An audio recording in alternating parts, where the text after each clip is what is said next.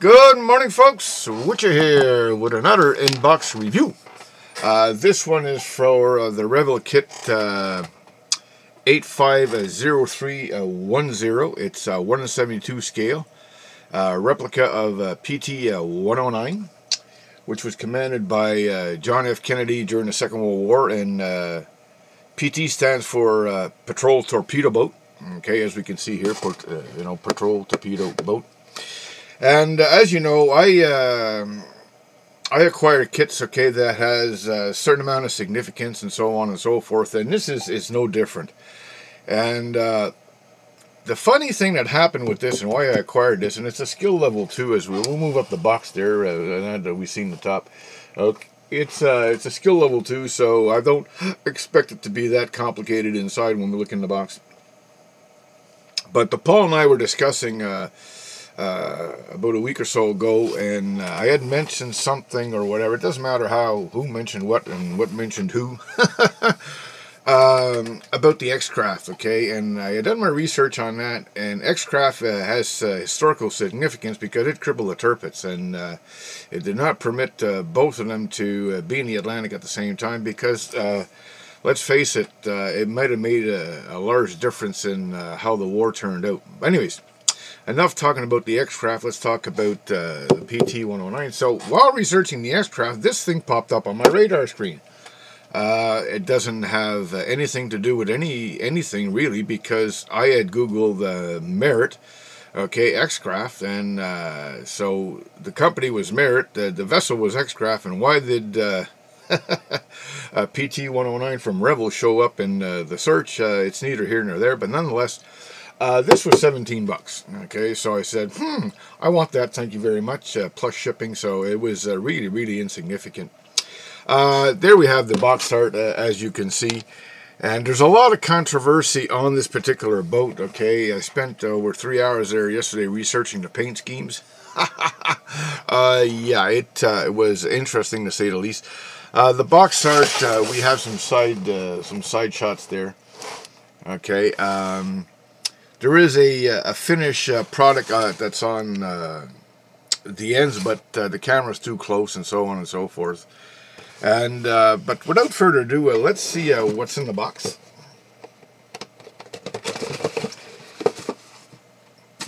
As usual, it comes in one bag, and we're going to put that aside. The hull was also in there, and I took that out because this is the second take of this review. I didn't like the first one, so it is what it is. And as you know me, we started with the paperwork, so we're going to do that. And we'll just move the sprue aside for a second. And let's zoom in on this a little bit. It's in booklet form and all that good stuff. It's not stable because it's only 2 sheets here. And we have the history of the vessel and so on and so forth, which is interesting. And then we go into what really caused the discrepancy there is the paint callouts. Okay, we got A, B, C, D, E, F, black, blue, copper, flesh, gray, and silver. That's it. Nothing else. I mean, if you remember the segment on not all gunmetals are created equal, well, there's a lot of shades of gray out there. It's not black and white. It's shades, okay? And so, like flesh, that's simple. Copper, that's relatively simple. Black, of course. Blue, and the blue, okay, is for the dungarees of the sailors and all that good stuff. So blue jean color is what they're after, and the pale blue, but they don't mention pale blue in here. And silver is silver, so it's not too bad, okay? It doesn't come with a sprue map, but all the parts are numbered here and along with their names, so that is a nice thing. And then there's 2 pages of that, and the kit has 57 parts. And step number 1, it's relatively simple, okay? It's just a matter of installing the mufflers, the radar on the bottom of the hull. Then they're installing the shafting, okay, and the struts, okay, and the propellers, blah blah blah blah. Then step number 2 to go in and assembling the hull and the stand itself. Okay, and that's not really significant. Step number 3, we're starting to build the superstructure. Okay, and there's not a lot of parts to go into step number 4. The various parts there that were going on, the command console and all that good stuff. Step number 5, we're installing the torpedo tubes. We have some figures of one guy manning the gun and so on and so forth. And we see down below, okay, where all these things are going, the various mushrooms, okay, or vents. Step number 7, a few components there. We're painting the figures, okay, and assembling them. We're installing some cleats, okay. We're installing some rails, okay, for the rope and all that good stuff. And step number 8, and the boat is done. That is it. Based on what's in the kit and the instructions and so on and so forth, this will be about a 2-hour build. Not very, very complicated compared to building ships. This thing will go together, okay, like a submarine. And we'll see it when we get into the kit itself. Here we have the decals. There's not much to them. This is all in one piece, okay, so they'll have to be cut out and all that good stuff to prevent silvering. Although they say this is a 2011 kit, okay, it's probably a rebox because here they say it's 2004 that the decals were made, so the quality, we don't know. So that is that. So we're going to put that aside, and we'll bring in the goodies.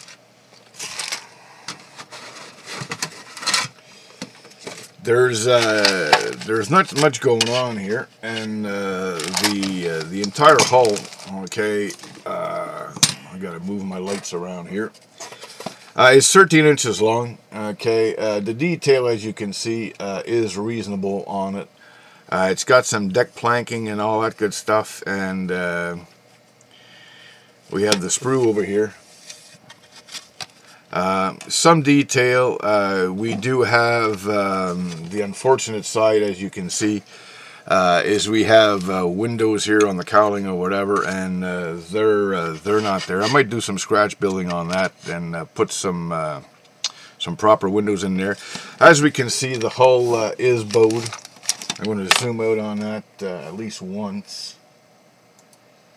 so you can bring the entire hull in shot. And as you can see, that, whoa baby, nice banana. So for those that don't use clamps and all that good stuff, this is going to be a good choice for clamps. They don't say too much on this on the inside. And what do... this is 1963, so regardless of what the box says and what the the decals say, it's an old mold, of course, and it is what it is. But for 16 bucks, I can't complain, and it has significance. So it'll just be a nice, quick and dirty build there when I need a break of something. And like I said, this will go together like a submarine, so we'll put that aside. The hull, not much to it. Nice depiction of where the waterline is, okay, that is rather nice, okay, it's easily done and so on and so forth. Some flash, okay, but pretty insignificant. We see where our stern tubes come out and where our struts would go, and then our rudders, and of course we have the position, okay, for the mufflers and so on and so forth. And that's it. This flash here I just removed, that was from the sprue, but like I said, it's 1960, so that's a very old mold, but a very reasonably priced kit, okay, for something. One of the things that I don't like about Revell kits is they put everything in one bag, and we're going to gingerly take this stuff out of there. There's only 2 sprues, and as you can see, we have spare parts in the bag, and so we'll put that aside. And viewing through yesterday, there's several components on here that have been damaged. Here's one as an example. Okay, you can, depending on how, there you can see right at the base of this pin, okay, it's white, okay, that is stress plastic, this is crooked. And there's a few components like that. In the bag we have one of the mushrooms that is missing from here. This gun is reasonably shaped and molded and all that good stuff, but the Twin 50s again leave a lot to be desired. No great detail there. They're just there. And, you know, skill level 2, okay, 10 years old plus. Okay, it is designed for kids and so on and so forth. And back in the day, 1963, we weren't using plastic cement. We were still using glue. So there we have the cabin deckhead and all that good stuff. And it's got a significant amount of nice detail, as we can see. But not overly done. And the components will go together, and we'll see how they go together and so on and so forth. But there's not a lot to them, really. We have some nice detail here on the torpedo tubes, okay, and they look the part. The name of the boat, okay, we have a tiny dinghy, and here we have our mufflers in the back, tiny steering wheel or ship's wheel, whatever. We have a searchlight over here, and that's about the size of it. There's not much to this kit. Like I say, this kit will go together in approximately, at the outset, at the outmost, okay, 2 hours. Why? Because there's not a lot of parts, okay? There's, what did I say, 57 parts, 8 steps, and this goes together lickety-split on a submarine. The downside of this particular kit is, like I said, I spent, about 2 or 3 hours yesterday on researching the paint colors, and holy jumping Jesus, if I thought that I created a monster, okay, with the Sackville, you know, that's is a little different. I mean, the paint colors, okay, leave a lot to be desired, although it does, this is,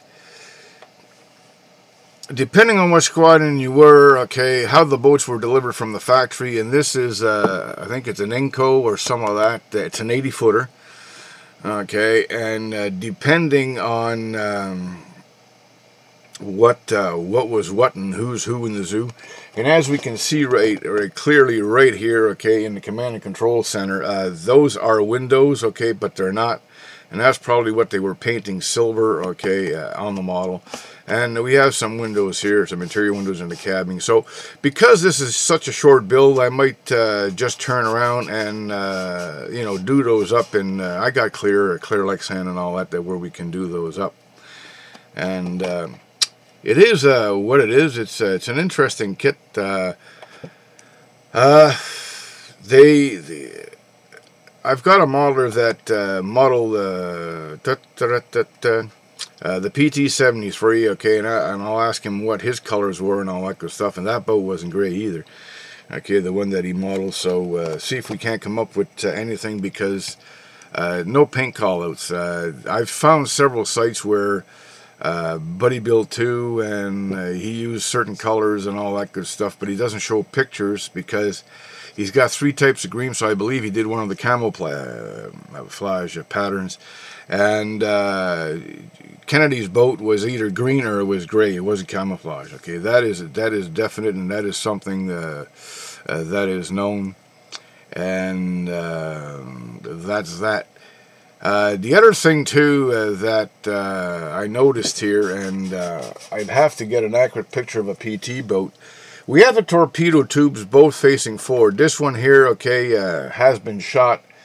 Okay, it's not like, they're not on turrets like modern torpedoes are and so on and so forth. They're bloody well attached to the deck. Unless they only fire 2 torpedoes at a time, and then they move these, okay. But there's no crane or jib or whatever to move these torpedoes. These two at the rear become useless unless they're spinned around, okay, where they can fire off the stern. Don't know. I'll have to do some research on that. Nonetheless, it's interesting. It's an interesting subject. It's going to be a quick, dirty build, like I says, when I need some relaxation, where things will go together. I've did some Revell kits in the past. My Typhoon was one, which is an excellent build, and so on and so forth. The Type 7 Charlie U-boat, okay, is also an excellent build. Not too many problems with that. So I don't expect too many problems with this one and all that good stuff. It's definitely not a Tamiya kit, but it's definitely not some of the other kits that are out there. So that is that.